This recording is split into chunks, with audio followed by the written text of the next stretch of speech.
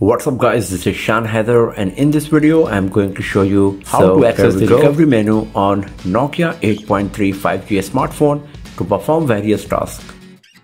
So the very first thing you have to do is switch off your device. So just press and hold the power key for a while, then tap on power off button. Now the device is switched off. You have to connect your USB cable, USB Type-C cable to your Nokia 8.3 5G. So now the device will start charging. Once it starts charging, you have to press and hold the power key and volume down key together. Press and hold for a while.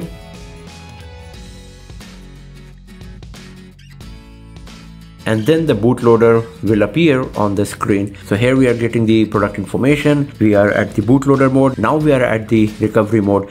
So just press the power key to restart your device in the recovery mode, and then we will have a look on the options we got there. And then it will show you this no command screen.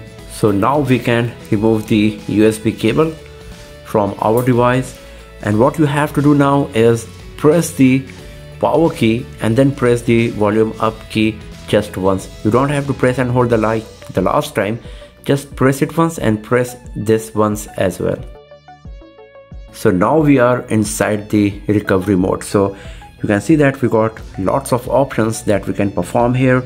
We got reboot system now, reboot to bootloader, enter fast boot, apply update from ADB, from SD card. Lots of options are there that you can use inside the recovery menu of Nokia 8.3 5G. So this is how you can access the recovery menu on Nokia 8.3 and use all of these features. So that's all for now friends. Thanks for watching this video. If you found it useful, give it a thumbs up, share it with your friends, subscribe the channel, and do not forget to press the bell icon to get the notification for future uploads. And I'll see you guys next time in another video. Have a nice day.